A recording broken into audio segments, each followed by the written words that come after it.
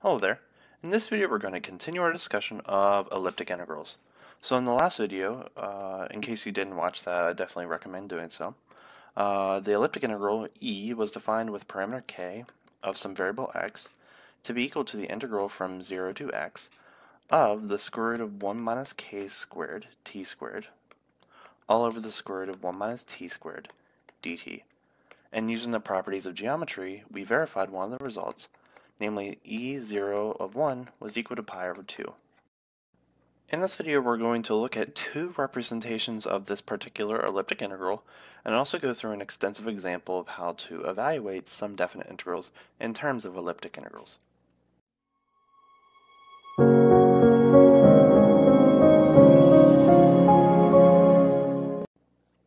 Alright, so as mentioned before, for the majority of the values of k, this function is non-elementary, but for some particular values of k, this function e of x actually is an elementary function. So for example, consider e1 of x, right? So that's by definition going to be equal to the integral from 0 to x, and now we're going to be letting k to be equal to 1. So that means the numerator and the denominator are the same function, so we just have the integral from 0 to x of 1 dt, which we know just to be equal to x, right? So that's the most simplest representation of our elliptic integrals, but do keep in mind that this is not the whole line y is equal to x. This is only defined on the interval -1 to 1, and if you go back to where we sort of derived this property of elliptic integrals, then that should be obvious. Now let's actually look at another representation of this elliptic integral, because not all elliptic integrals will look like the quotient of two radicals. So what we're going to do is we're going to be defining t to be equal to sine of theta, and we're going to be letting x to be equal to sine of alpha in this particular expression, or in the original expression. So that means e sub k of sine of alpha is going to be equal to the integral from 0 to sine of alpha times the square root of 1 minus k squared sine squared theta over 1 minus sine squared theta times the cosine of theta d theta, right? Because that's the derivative of dt. So dt is equal to cosine theta d theta. So remember that 1 minus sine squared is precisely equal to cosine squared of theta, and we have the square root that's going to be applied to this. So the square root of cosine squared theta is going to be cosine theta, therefore the bottom will cancel out with this cosine theta there, right? So remember, we can just define sine of alpha to be equal to something if we want, because nothing else is going to be present here. In general, we could have probably just defined this to be equal to something anyway, because we're not really using that in terms of this integrand anyway. So we can rewrite this integral as ek of some variable phi as the integral from 0 to phi of the square root of 1 minus k squared times sine squared theta d theta. So this is an equivalent representation for the same exact elliptic integral of before. So let's introduce some terminology here. So we have ekx, which was equal to 0 to x times the square root of 1 minus k squared t squared, square root of 1 minus t squared dt.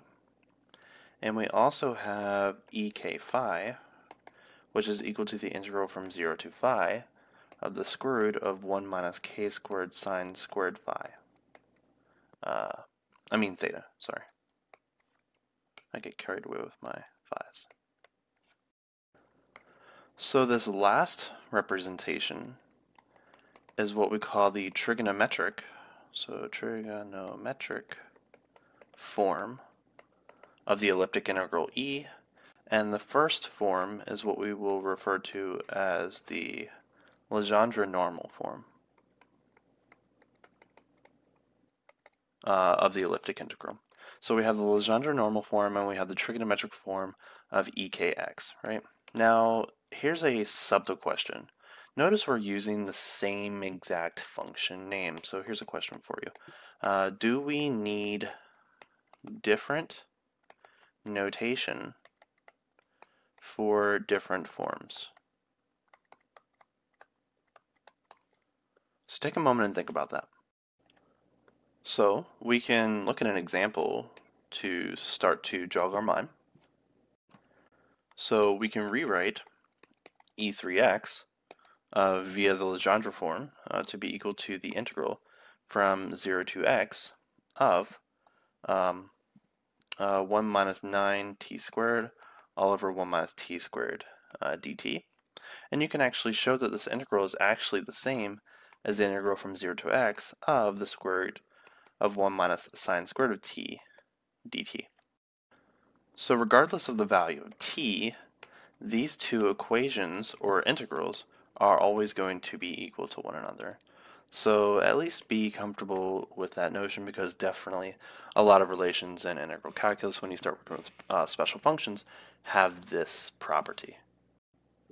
Alright, so the integral that I'm going to illustrate this elliptic integral notion on is the following. So we're going to be looking at the integral, which I'm going to denote as star, to be the integral from 0 to pi of the square root of sine x dx. A very simple looking and appearingly harmless. So my claim is that this function is non-elementary and that it actually can be represented in terms of elliptic integrals, right? So I do have a sine x function here underneath the radical, so I'm going to be going for the trigonometric representation for this elliptic integral directly. So I would like this thing to be equal to something like 1 minus k squared sine squared theta. This is pretty much what I want. I don't have any constants in front of here or anything, so I'm just going to use a basic substitution.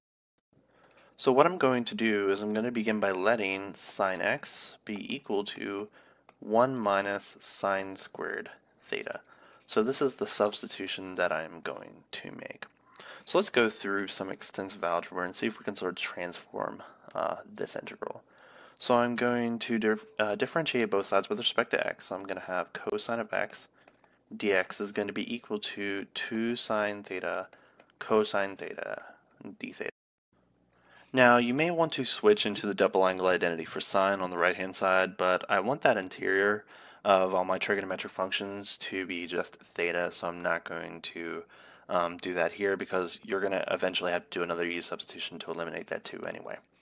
So I'm just going to solve this equation for dx, so therefore dx is going to be equal to 2 sine theta cosine theta times the differential of theta, all divided by cosine of x. Alright, so the next thing I need to figure out, so we've taken care of this term, and we have a representation for dx. Well, we have a cosine x in terms of there, so let's see if we can figure out a representation of cosine x in terms of theta. Alright, so we know that sine squared x plus cosine squared x is equal to 1. That's no big deal. So that means cosine of x is going to be equal to the square root of 1 minus sine x, the quantity squared. We already know a substitution for sine of x in terms of theta. So that means cosine x is just going to be equal to the square root of 1 minus sine squared theta squared. So expanding that out, we're going to have the square root of 1 minus. So 1 times 1 is going to be 1. We're going to have minus 2 sine squared theta, and then we're going to have plus sine to the power of 4 theta there.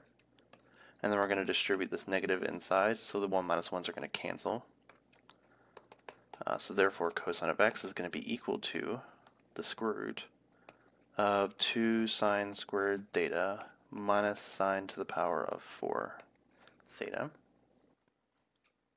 I can factor out a sine theta, or sine squared theta, depending on how you look at it, out of the radical. So cosine of x is going to be equal to sine of theta multiplied by 2 minus sine squared theta, right? Now this sort of looks like an elliptic integral format in trigonometric form, so that may be useful, right? So we have a representation for cosine x now. So going back for our differential of x representation, so we had 2 sine theta cosine theta times the differential of theta all over cosine x, but cosine x is this expression. So if sine theta times the radical of 2, 1 minus sine squared theta. There's some sine thetas to cancel out, which is one reason why you shouldn't just switch into double angle identity. So we have dx is going to be equal to 2 cosine theta d theta all over the square root of 2 minus sine squared theta. Right. So this differential form is definitely what we want. Alright, so one last thing that we need to take care of. So remember our integral was 0 to pi, so we need to transform these two limits, right? Alright, so what did we have? So we had sine of x was equal to 1 minus sine squared of theta. So both of these are x values, so we need to figure out what theta corresponds to that, right?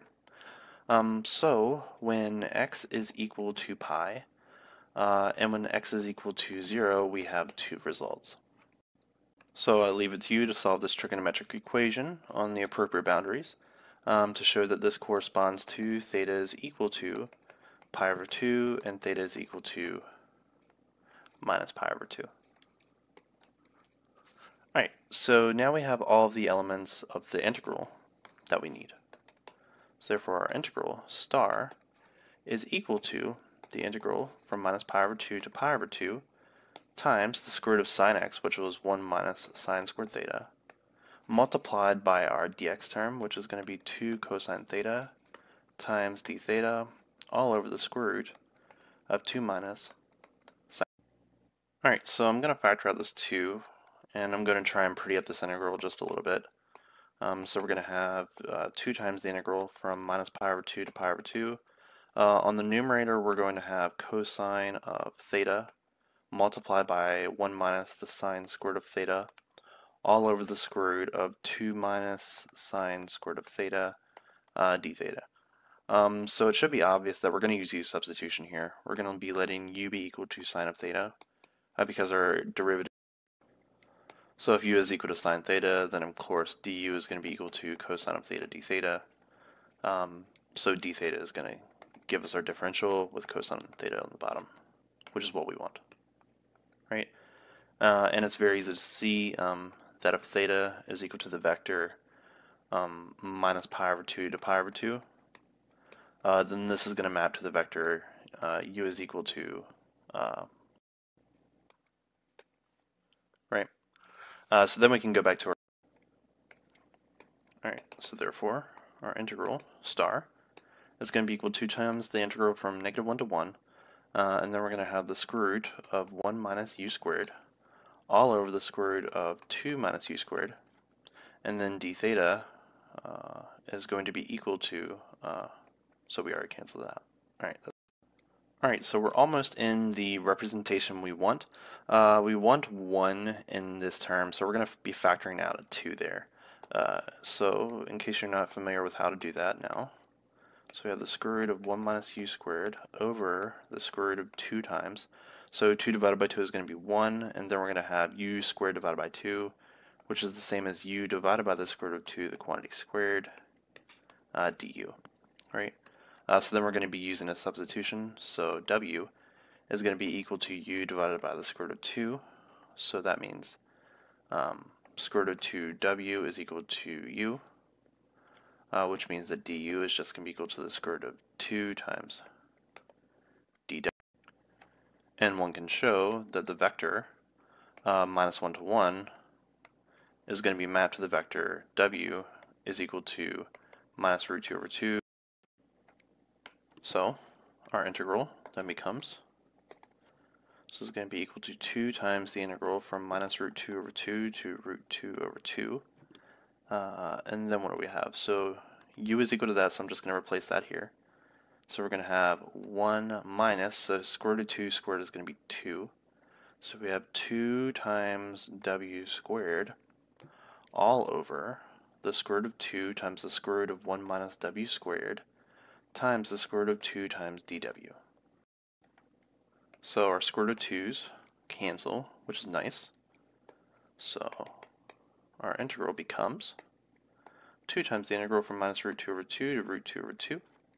And then we're going to have 1 minus 2w squared all over the square root of 1 minus w squared dw. Right? So we can rewrite this in another way because notice this function is, so since we're on a symmetric interval, then this is just going to be equal to 4 times the integral from 0 to the square root of 2 over 2, and we can replace these variables, say 1 minus 2t squared over the square root of 1 minus t squared dt, right? So this is going to be my x value for my particular, so let's rewrite this in a more particular way. So star is going to be equal to 4 times the integral from 0 to x of the square root of 1 minus the square root of 2 squared t squared all over the square root of 1 minus t squared dt, evaluated as x goes to the square root of 2 over 2, right? So this is my parameter k, right? So that means my star function is 4 times an elliptic integral with parameter square root of 2 of x, evaluated as x goes to square root of 2 over 2. So that means the integral from 0 to pi of the square root of sine x dx is just equal to 4 times the elliptic integral with parameter square root of 2 of root 2 over 2, right? So that's the closed form representation of this non-elementary integral in terms of elliptic functions.